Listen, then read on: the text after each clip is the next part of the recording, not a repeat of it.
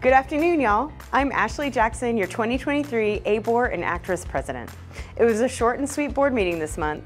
If you couldn't catch the live stream, here's what you missed. Earlier today, we appointed your 2024 Board of Directors officers. Keep an eye on your inbox for the announcement of your incoming President-elect and Secretary-Treasurer in the coming weeks. Second, it's a strategic planning year for ABoR and our MLS.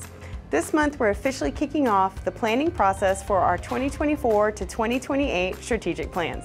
Stay tuned for opportunities to weigh in about what your association and MLS should prioritize for the next 5 years. The market is officially back in full swing, and you guys are killing it out there. Remember, if there's anything we can do to support your business right now, you can always email board@abor.com. And that's all I have for you this month.